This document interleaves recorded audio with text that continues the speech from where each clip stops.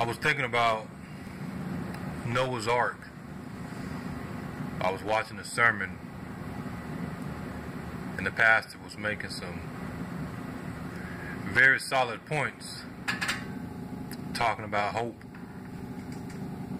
And he got to talking about water. And he said something that was profound that sometimes we don't think about. We think about the ark when we think about Noah and the story of the flood.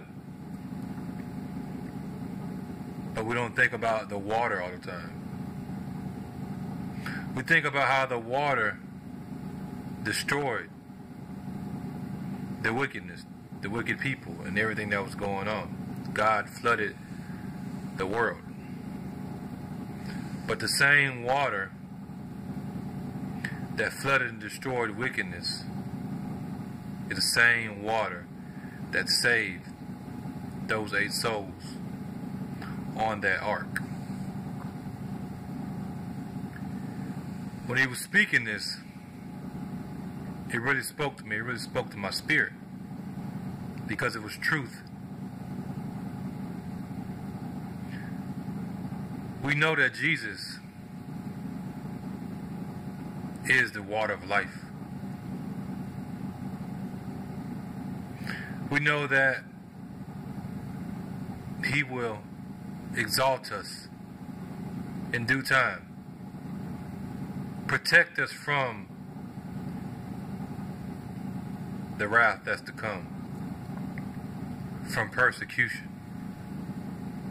I mean, imagine you have this ark sitting on top of the water, and all the wickednesses being consumed by this water. In the same way, Jesus is in between us, protecting us from the evil, because He is the living water.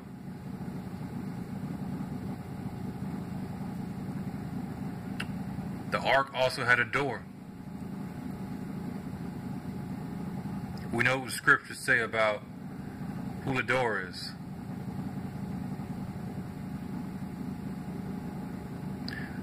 The point I'm getting at is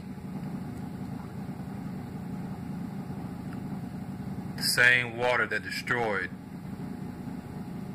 the world is the same water that saved those 8 souls that were on the ark.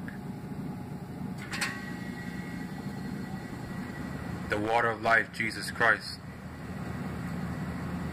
who shed His precious blood for you, who died on the cross for you, who was resurrected from the dead on the 3rd day for you, who is God's grace, God's mercy, God's forgiveness. That water, Jesus Christ, is the same water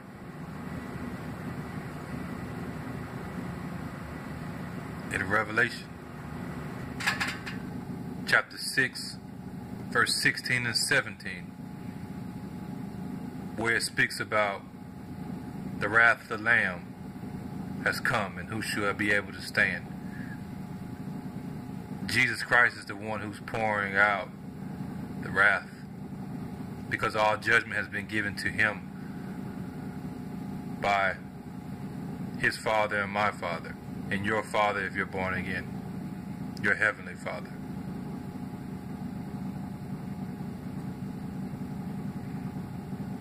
It's interesting when I think about water, because you can sit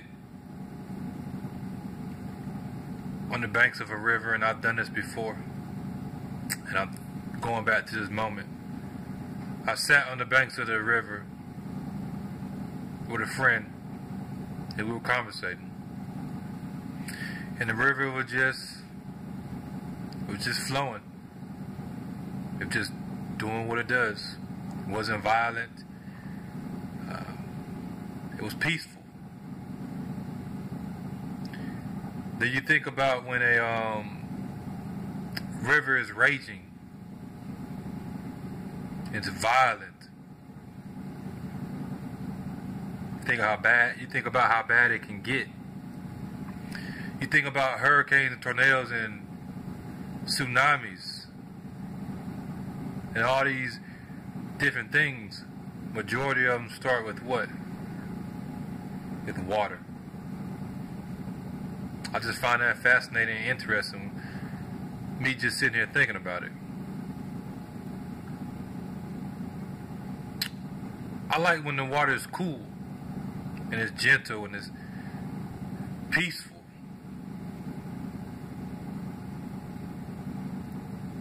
But sometimes that water gets stirred up. Not always a good thing. I think I'll take the peaceful part and be on the part of Jesus Christ, on that side, other side of the storm when it hits, because he's coming back with his saints, and I will be a part of that.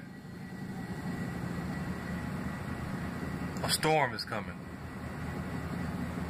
What side of it will you be on? God bless each and every one of you in Jesus Christ's name. Truth isn't debated, it's declared. And I'm declaring the gospel of Jesus Christ. That if you die in your sins, you're going to hell. I can say it cool and calm like I'm saying now, or I can say it fired up, speaking with passion and zeal. The message is still the same. As always, stay focused for Jesus.